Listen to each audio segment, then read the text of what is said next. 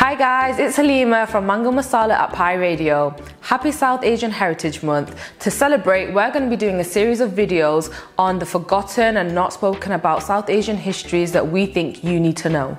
Mala Sen was an Indian Bengali British writer and human rights activist.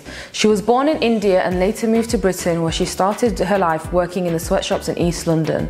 Whilst there, she became very close with the Bengali community in Spitalfields, who faced intense racism and prejudice, particularly labour exploitation and housing discrimination. Together with her husband Farooq Dondi and other activists, they created the Bengali Housing Action Group. As a part of this, they broke into and squatted empty buildings, challenged racism and pressured the council to improve housing. This significantly aided the establishment of Brick Lane as a safe living area for the Bangladeshi community. She also fought for the rights of textile workers in Leicester. Mala was also an active member of the British Black Panthers, as South Asians were considered to be politically black at the time. Mala was very involved with the journal Race Today, which was a radical publication on the issues of race relations and politics based in the UK.